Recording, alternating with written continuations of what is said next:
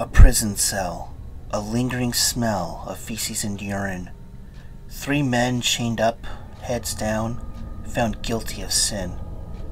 Their hearts so heavy they could not lift an eye to find the source of clanks, chimes, to see the chains, the keys, the new guy.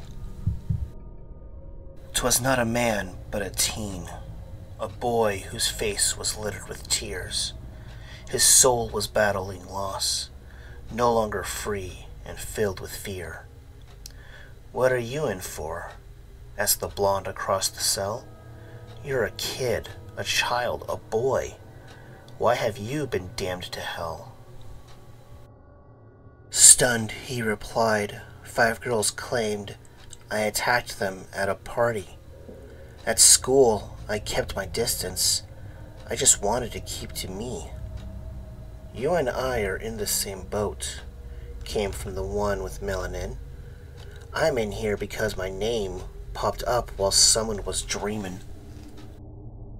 The blonde, surprised by these nasty odds, took a breath, then began. "In my case, sex did occur, but my accuser was a different woman. I went to college, had a girlfriend. The sex was frequent, wild, rough. My accuser was my gal's buddy, who decided we'd played enough. The final one just sat, wept, the rest gazed with curiosity. He apologized, rubbed his face, then contributed his story.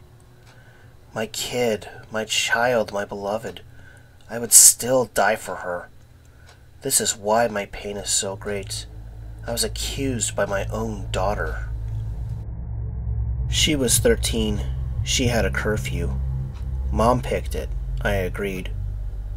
90 minutes late, I grounded her. For revenge, she called the cops on me. It took some time, someone said. Rapists are whom these beds are for. None of us belong in here. Who said this? Does it matter?